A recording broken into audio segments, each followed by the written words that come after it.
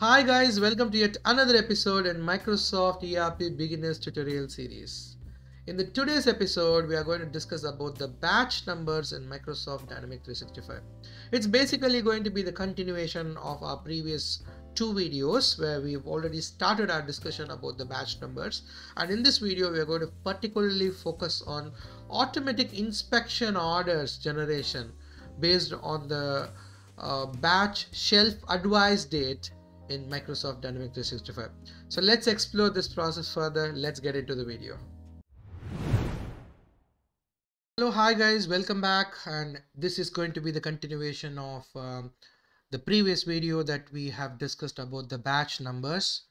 So in the previous video, we did create this batch, and in this particular batch, we know how all of this date populated. So the manufacturing date is a date when it got manufactured. That is, the products against this batch got manufactured, and that's the expiry date that got populated from the shelf life that we have keyed in, shelf life days that we have keyed in inside the item master.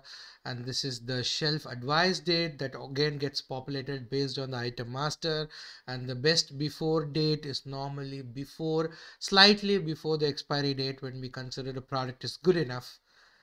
So we have discussed about all of this and how they populate and all that logic. And we also know that during the vendor, that is during the purchase registration of an item in a purchase order, it's possible for us to override the manufacturing date based on the vendor batch date, override the expiry date based on the vendor expiry date. And it's also possible to populate the country of origin of the manufacturer, meaning the country of origin of the batch. So that can be set up while doing the purchase registration, which you can explore. We've already seen all of this. How do we override all of this in the previous video? Just in case if you missed it, then please go ahead and watch the previous video and then come back to this particular video. And in the previous video, I've also briefly discussed about the shelf significance of the shelf advice date. So the shelf advice date is a date when we normally recommend the store to go ahead or warehouse to go ahead and quickly do an inspection of the product before you continue keeping it until the best before date or expiry date. So this is a date which is a highly recommended date for you to go and do a quick inspection, whether it's a food and beverage, then you check the color and texture and the smell of the product, or if it is another spare part, then you want to do a quick inspection of the part and so on. So this date is where you might be doing that particular inspection. So the Microsoft Dynamics gives you an opportunity to automatically generate the inspection order whenever you are due for this particular shelf advice date. So that is something that we are going to see today. And you also notice a field over here which is called as a quality order status. So even this field is kind of related with the same scenario. So let's explore why this field, what does it do, and how do we trigger a quality order based on the shelf advice date. So the criteria for us to trigger the quality order is we might need to create a batch number in such a way that the shelf advice date exactly falls in today's date or past date. Okay, so the criteria for creation of the automatic quality order is either the date should be today or it should be the past date. So let's create the data first, maybe a batch number following that particular criteria, and then we will go ahead and see how does this particular quality order gets created. So for that, let's pick up an item. So let's go to the release product and pick up an item. That one. I have already created an item. It should be the last one in the list. That one. This item is a batch number tracked item. As you can see, this is having a batch number dimension enabled. For this scenario to work, obviously your item should be a batch number tracked item. That's the first criteria. And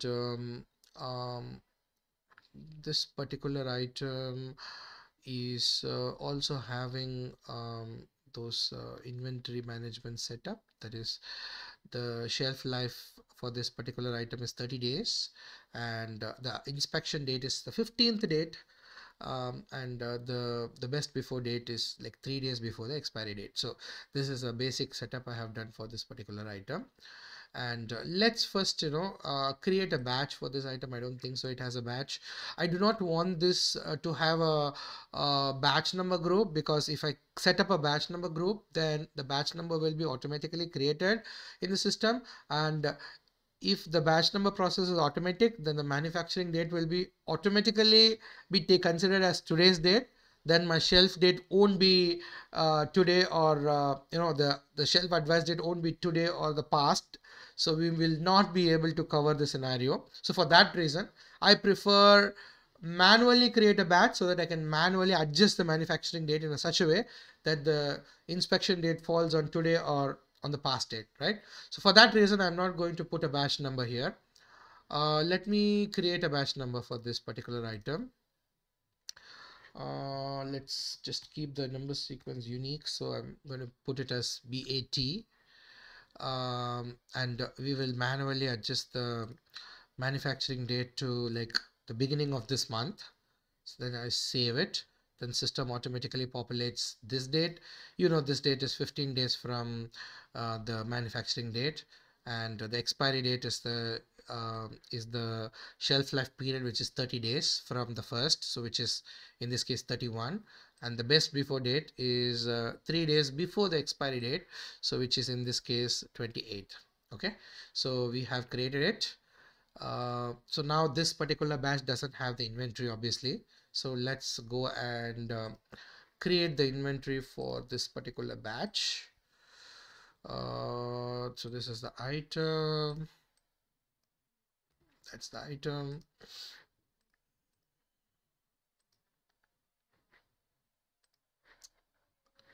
It's taking some time. Okay, so let me go to the procurement module to purchase this particular item, or the purchase process already. You know how to register a batch in a PO. So we've also seen the process of arrival journal and how to register a batch using an arrival journal. So let's not do the same thing again and again. So let's use an inventory adjustment for increasing the stock. So we'll also cover that scenario. So let me just go to the inventory adjustment, click new. The stock is going to be coming to that warehouse, and the item number is that one. The quantity is 10, and that one is I'm going to pick the batch. There's only one batch for that item, so everything is else fine. So this particular batch is going to have 10 in quantity. So let me just validate it and post it. So now we have 10 items for that particular batch, and all the 10 items are requiring an inspection, which is for the past date, which is the 16th of this month, and we are already approaching the 29th of the same month. So now if I go and generate a quality inspection using a batch job, which is in the inventory management module under the periodic task, we have a separate group called batch. So if I click on generate inspection orders, the system should try to look for all the batches which are expiring as of today and try to create a quality order or an inspection order. But for the system to automatically create a quality order, just like how we need a quality association setup for automatically creating a quality order for a purchase order scenario that we have seen already in the quality management topics, likewise, even in this scenario, we need a quality association setup for the item. Okay, so I missed to do that. So so let's do a quality association setup for the item, which is again in the same section. We have covered all this thoroughly, guys, in our previous parts and videos. Do please watch them to understand this better. So I'm not going to go deeper into the quality association setup, but this is for those who are watching my video for the first time, this is a setup that we've already done for purchase processes before. Now we are going to do it for the inventory process. So for that, the quality association reference type, previously it used to be purchase, now it needs to be inventory. Okay, I already promised you that we will see the quality association for sales, for production, for every single reference type. So now it's time for us to explore the inventory reference type. So in this case, the quality association should be inventory, and the item needs to be the one that we chosen, and there is no need to put the site here. And the event type is disabled. For the purchase process, you do have I cannot move it without putting, okay, for the purchase section, we do have an event type of when should the quality order be created, either during the invoicing of the purchase order or during the purchase receipt process. You will manually pick it.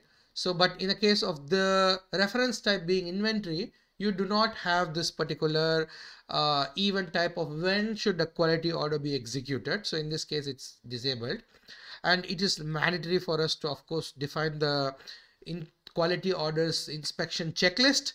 I'm going to keep it as this because it has a very simple checklist with only one item. Sample size, in this case, the entire 10 quantity will be considered for the quality order. So there's no expiry date for this all quality order. So I'm going to save it. Okay, so if you also see here, you will also have an event block, meaning I will not be able to invoice a purchase order before addressing the quality order, right? So and you also have an event type, but in this case of the inventory reference type, you will not even have an inventory blocker because all those are not applicable in this case. Okay, so this is a very important setup. So once you do the quality association setup and save it, and more details about the test group and the sample size we already discussed, do watch the other video if you missed to watch it. So once you have done with this, then you're ready to go. So then you will be able to go into the inventory management module again, that one, and you will be able to go here and generate a inspection order. So I'm not going to fill anything. So let the system search the whole list of batches for all the items and say okay. So now the system is trying to generate a quality order. Let's give a couple of minutes, and if you check here, then the system says that the quality reference batch number is batch 001 that we have just created, and that's going to be your quality order number.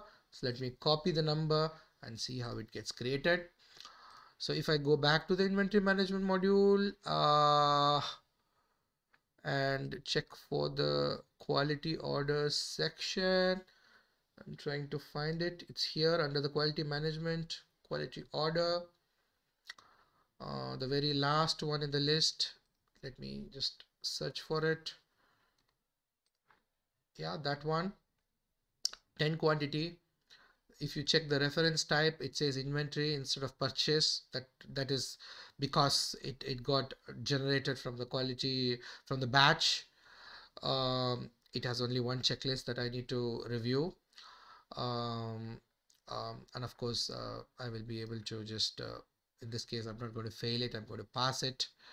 So for the all 10 quantity, the outcome is going to be a pass. Just quickly validate it, go back. So it is passing. And hope you all remember that if it is failing, it is also possible for you to, under the quality group, set up the batch disposition codes and enable the batch disposition code, meaning if this particular quality order fails, then the batch BAT 0001 will be automatically, the disposition becomes unavailable, meaning QC fail will be tagged, meaning the batch will be unavailable for any further use. So that will happen automatically. You can do that as well. We have seen this scenario in the previous video. Do check that if you missed it. But in this case, I'm going to pass the quality inspection. So it's all good. So now validate and just pass the quality inspection. It's all good. So meaning I have tested it and the product is still good on 16th. So I'm proceeding with the product with my shelf life until it expires. Okay. So this is a process, but you can, this is automatically the system generates a quality order. You can even check the filtered view that is under the inventory management module under the batches. If you find there is a filter called as shelf advice as of date. Okay. So so if you go in here, the system will automatically show you all those batches which expired the shelf date. So we also have our batch here, and it says that the shelf life is expiring by like 16th. And even here you will be able to see whether quality inspection is already created or not.